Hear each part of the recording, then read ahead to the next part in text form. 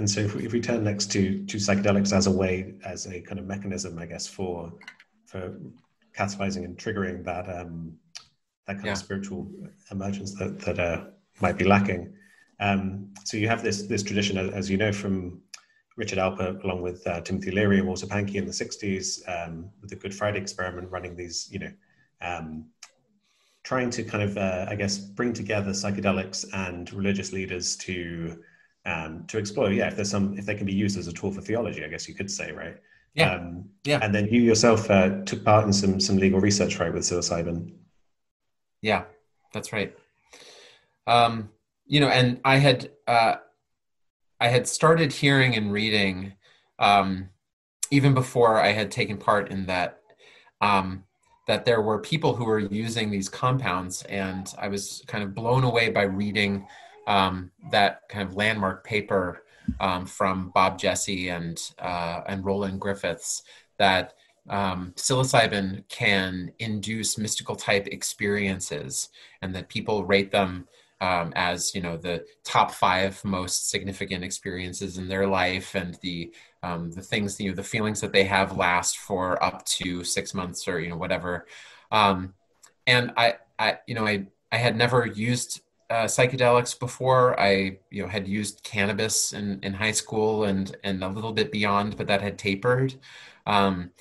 And so when I had an opportunity for to be part of a legal treatment in a safe and supported environment, it was at a point in my life, like a spiritual basement, basically, I was in because of some trauma that my wife and I had experienced.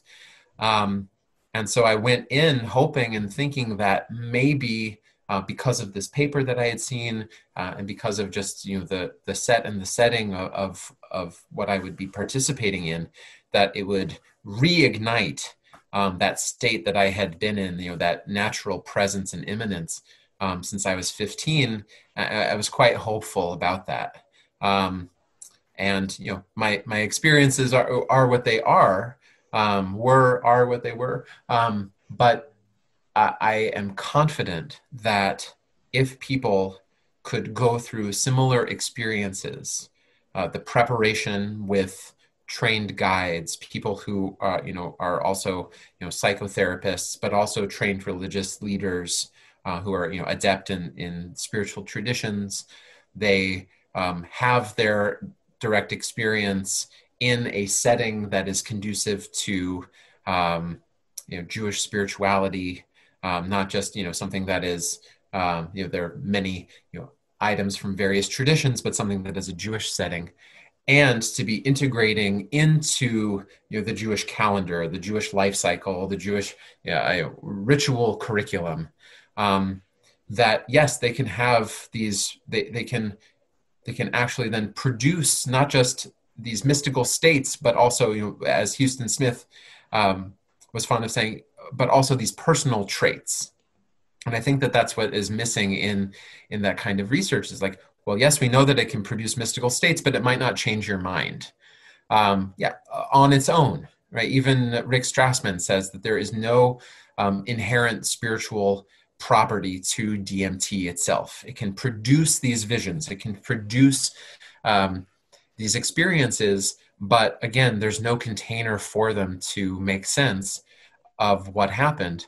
And so that's why I'm trying to marry the two, right? Not the experience, which is repeatable and reliable, but also the tradition that is going to hold them and help transform those experiences over time into positive traits and actions.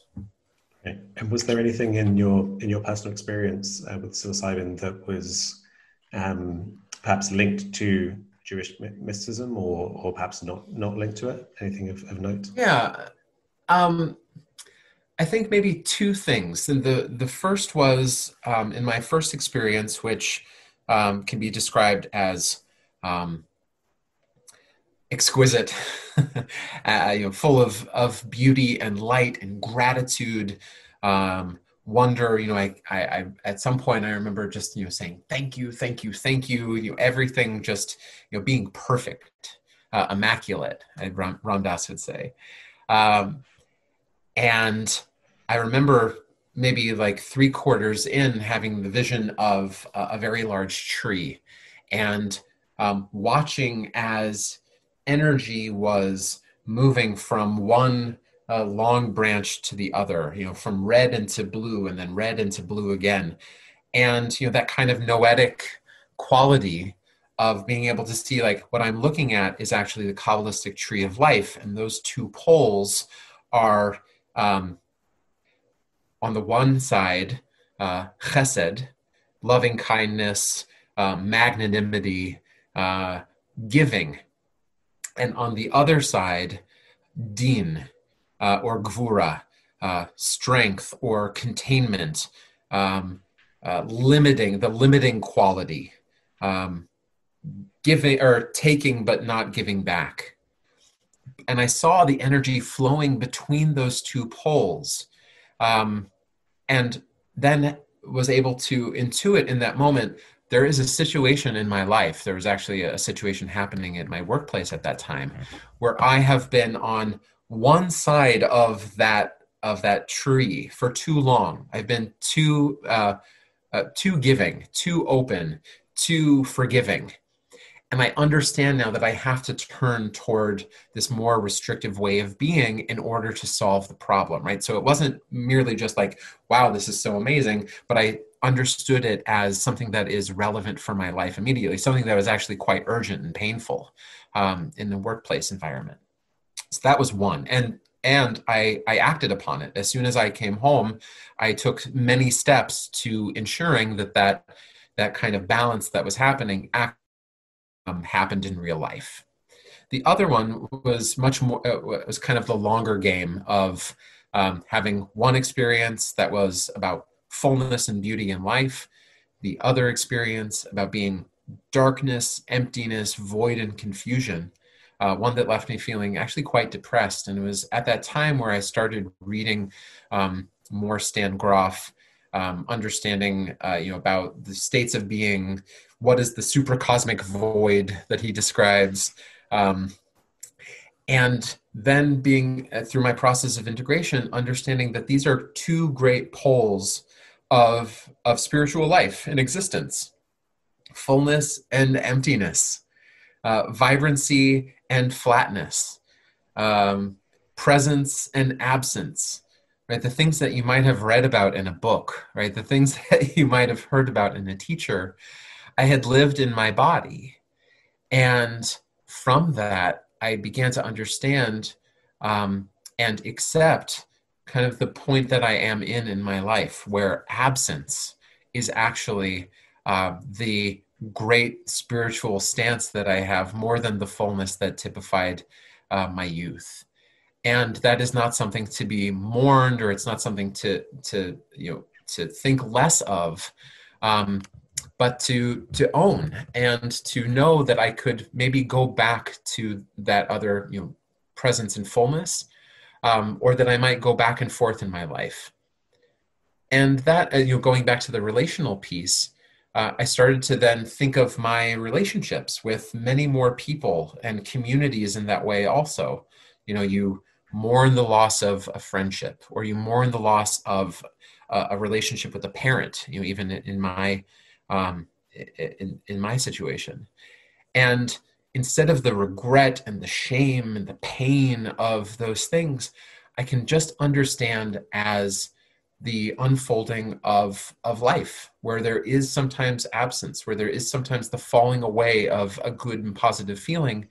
And it's not necessarily something that I have to spend too much emotional energy in a mournful state. And so that has really impacted my life for the better. And that's me and that's mine. But it was only in then gravitating toward those Jewish mystical thinkers who talk about absence and doubt that I never knew existed. It was kind of like, you don't see something until all of a sudden you see it everywhere.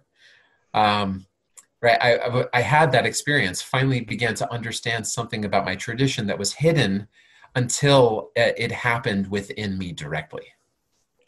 It really reminds me of what you were talking about earlier with Ram Dass and his reckoning with his background, because I feel like, I've had times where after undergoing a lot of kind of psychedelic healing, I've had some experiences where I went in with the intention of being like, okay, this isn't about healing. This is going to be about kind of spiritual exploration, something where you could just have an experience. And every time that happened, I was astounded how that isn't really an option. Everything seems to come through you in an embodied way, like, and you can get to these states, these kind of spiritual states, but you can't do it in a way where it's like disembodied and you can leave behind James and James's issues. It really has to be channeled through whatever you are, like, and that really was striking to me. And so, yeah, as you said, like, well, you spoke about it's very personal and very much to do with you, but it's only through ourselves, I guess, that we actually get in touch with these bigger principles we're talking about. They don't float free of the actual person, right?